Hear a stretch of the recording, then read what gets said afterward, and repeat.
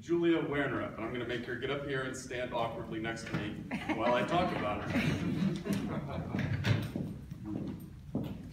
Julia is a double major in English literature and comparative religion, and also has a minor in psychology.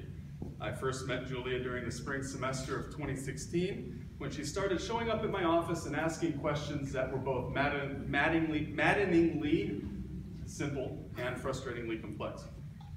Julia had little previous exposure to religion, and so spent some of her first days as a religion major reading a children's Bible so that she could catch up to speed quickly. It's been exciting to see her move on to more complex projects and complete studies in topics like the doctrine of predestination and the problem of evil. In fact, in the fall, she completed her senior project with research on shifts in both Judaism and Christianity on the problem of evil as a result of the show-off. I'm also very jealous of Julia for her accomplishments as a polyglot.